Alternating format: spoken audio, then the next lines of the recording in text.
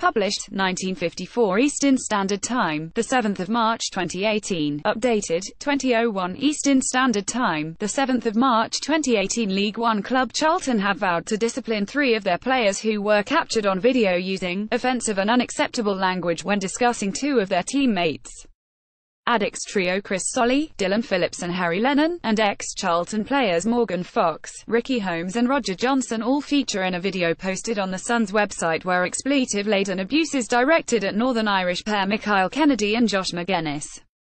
Charlton confirmed they had spoken to both Kennedy and Magennis over the incident and that Solly, Phillips and Lennon, the 3 players in the video that are still on their books, would face internal punishment.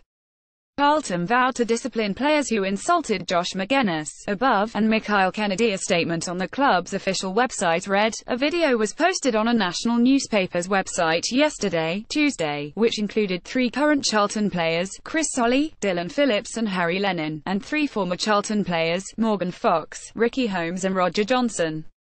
The content contains offensive and unacceptable language." The video is from October 2016 and was filmed during an international break and shared on a private WhatsApp group. The video contains language directed at Charlton teammate Michael Kennedy and a comment at fellow teammate Josh Magennis' expense.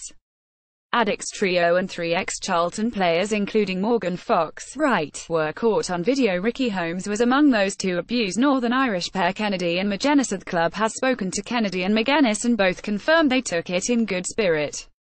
Both confirmed there is no bad blood between any of the individuals involved. Despite that, Charlton Athletic and the players in the video that are still at the club would like to apologise to anyone offended by the language in the video.